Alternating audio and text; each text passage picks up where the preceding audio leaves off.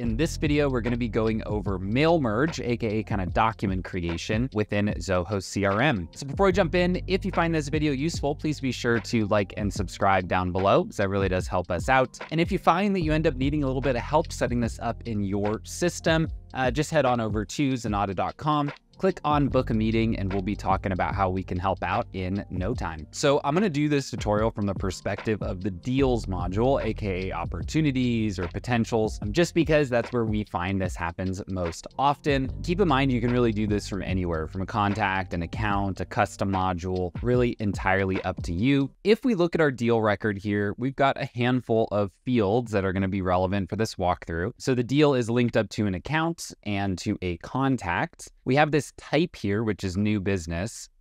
And then we have products sold, which is a table of products that shows up on this record. Here's where we're basically saying, hey, we're going to, at the 50 or 10 hours of work, and this number of items are going to go into, fulfilling this particular engagement. From here, I'm going to jump into the setup and we're going to make our mail merge template. I'm not going to spend too much time focusing on making it pretty, where I'm going to show you how to do the field merging. I'll show you where those formatting options are, but that's, of course, going to be up to you to figure out exactly how you want your document to look.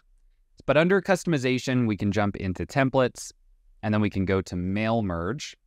And again, the mail merge here is really just a document template versus an email template, right? So this is something that you might send out for signature. This is like a contract, a proposal, maybe a quote or some type of bid. So here, I'm going to add a new template. I will highlight that you actually can import like a Word document, or like if you export from Google Sheets, it does a pretty good job of grabbing that formatting. You'll oftentimes need to make a tweak or two just to get something centered or, add some border padding. But nonetheless, it does a pretty good job. In our case, though, we are going to start from scratch. Now, each of these mail merge templates is going to be associated to a particular module. That comes into play in two ways. One, it will determine where it becomes available. And two, it'll identify which types of fields should show up as we're actually creating the template itself. Let's just call this our mail merge example template. You can put these into folders or subfolders, of course, but we'll go ahead and create this. Doing it this way, starting from a new template, it's just going to be basically a blank page, right? We can do whatever we want with this. Just pulls right up into Writer, right? Basically as an extension of Zoho CRM. So over here on the left, we've got a ton of different options. I'm going to go through each of these tabs pretty quick, just because most of this stuff until we get to the back half is kind of standard, document management tool functionality. So under format, we've got things like centering, the font, the sizing of the font, being able to do your border padding, indents, line spacing, right? All of that good stuff. Under insert, we actually do have a couple important fields for the purposes of this walkthrough. Up here, inserting images, tables, drawings, able to insert really most different types of media formats. Signature is a pretty important one that I am going to come back to as we actually put together the document. But down here below, blank page, page breaks, all of that. Fields is another one that is pretty important. So under fields, you've really got two different types of fields that can be added. One are going to be auto fields like today's date or when the document was created. Those are pretty nice. We can, of course, add page numbers to a header or footer. Down below under dynamic fields is where a lot of the value is. So under like merge fields, for example, here's where we can pull in from the deals. Again, I'll circle back to that one. Design is just a quick little section around some of the template options that you may choose, right? So you can choose, styles, you can set up your fonts, you can set up a color set that's going to apply across the entire document. Page setup, just at a high level, we're talking page sizing, indents, do we have columns, right? Things like that. Do we want to have a little like border added to the outside? View, nothing important there. Under tools, you do have the ability to essentially, set up spell check, add a dictionary, thesaurus, if you want to like swap out some words for synonyms. And then automate down here at the bottom is a really important one, which is essentially going to set up all those field mappings. And then what do we want to have happen when this document is merged? So what I'm going to do is I'm going to jump into the fields section and show how to add all of our various fields that we may need to this particular document. So under the merge fields, this is going to pull from that record that we chose when we were creating the template. So again, because this is a template for deals, it's going to first show me those fields from the deal. What I do want to highlight though, is if we were to, let's say, scroll down a little bit and get through the bottom of the deals section, you'll start seeing these other modules, right? So for example, accounts. Now, the reason that we can pull from accounts is because it is looked up by the deal, right? So because we know that this deal is associated to this single account, we can actually pull fields from that particular account. And so maybe we want to have like a prepared for section. And we can add the company name just by clicking on account name. If I scroll down a little bit, we'll see that we'll also have the ability to pull from our contact. So I can add, their full name. And then maybe I want to add like, their email address or something like that, just to identify exactly who they are. And so all of these will actually just come directly from those related records to the deal. Really nice, because what that means is I don't need to write some type of script, right? That's going to pull the email address into a field in this record, right? I'm just able to know that because I've selected that contact, it's their data that's going to actually come in and add itself to the record.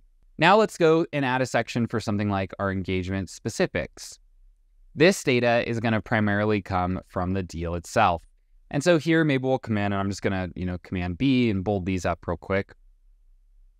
And underneath this, now I can start adding some specific information about this deal. So maybe I want to add like the deal name, if that's something that's descriptive for you.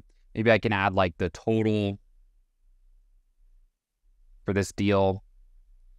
We can add the, salesperson or their primary contact just by pulling from the owner field.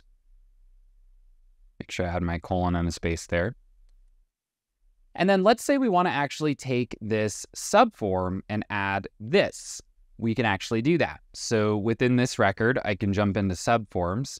Maybe we want to add a header here called, service information.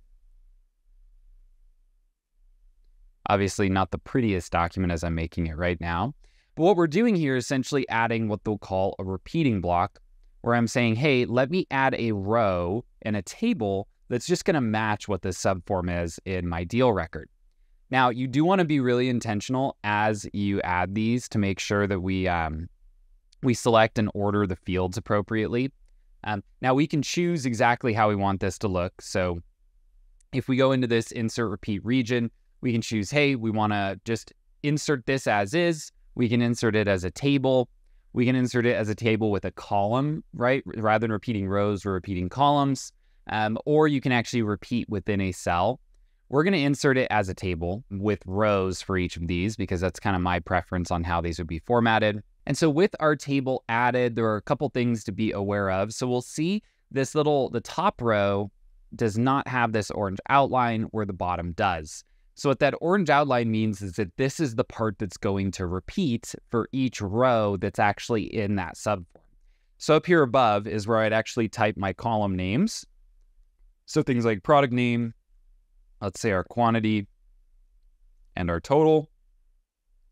And then within these repeating blocks, if I click this plus, now we'll see I can actually pull directly from that record, right? So now I can say our quantity and then our line total. Now here as well, if you wanted to add like another column, maybe for like unit price, we can do that just through this little UI. And then here, maybe I want to like unbold some of these, which I can just do using some keyboard commands just to make the document look nice. So we'll just do that just so that everything is normalized. So now, last but not least, let's see how we would actually set this up such that we're able to send it out for a signature to our client. So here down below, what I can do is I'll just do some underscores here to essentially add a signature line. I'll add some more, and then we can add a signature date. Then over on the left-hand side, in our fields section, we can add our signer fields. So here, this actually comes directly via an integration with Zoho Sign. We can add as many signers as we'd like. In this case, we're just going to have the one. And then we can just click into the record, click on signature, and then add them wherever we would like. Now, it looks like it's not going to want those little underlines, which is totally fine. Do our sign date, and then we'll just delete those. So here, now I have a document that can be sent out to a person with their information on it, with the specific info of the deal, as well as all of the products and services that have been selected for that particular deal.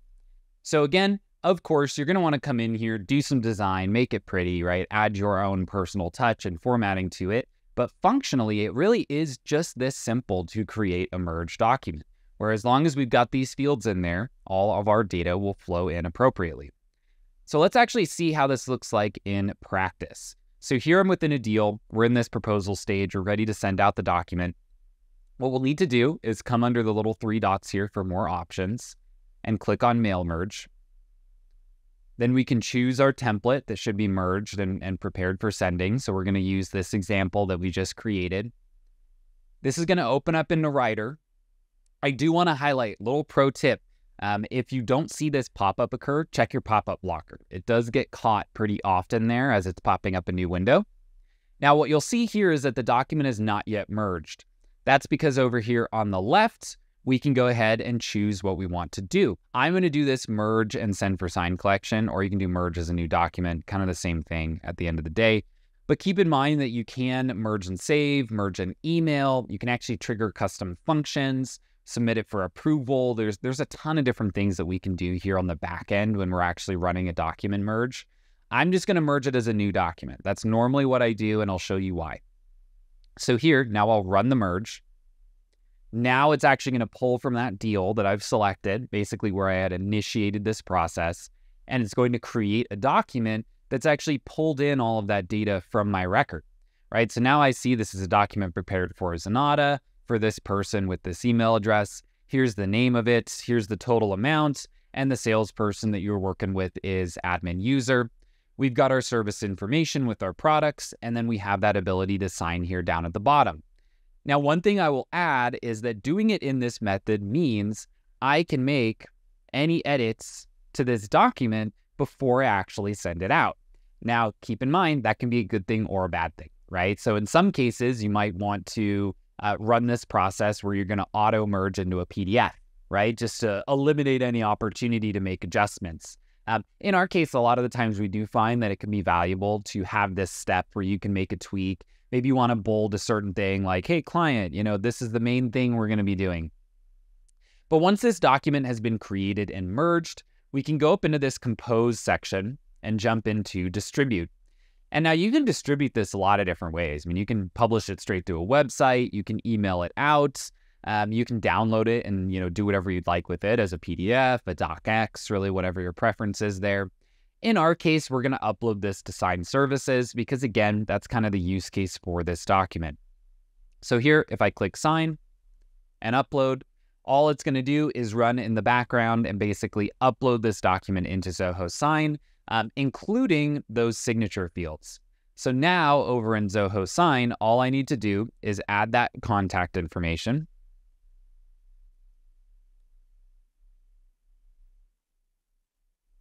Their name and email address. You can come in and rename this if you want. I'll oftentimes get rid of this like ZDoc merged, right? Then I can click continue and we are ready to send it directly out. Nice thing here, it does give you that opportunity to double check and make sure that the signature fields are assigned to the right person. Then all you'll need to do is click send and it is a signable document directly sent out to your client. So overall, pretty simple process. We do find that people save a ton of time doing it this way. A lot of the times when we engage with a new client, they might be running a process like this directly in something like Microsoft Word, which is just a much more painful and end-around way to do it. And so we can build it just directly here into the CRM for them. So I think that will cover it here for the mail merge walkthrough today. I really do hope that you found this video useful. If you did, please be sure to like and subscribe down below. Drop any comments down in the comments section. Let us know if you have any feedback, questions, additional video requests. And with that, we'll wrap up. Thanks so much for watching, and we'll see you next time.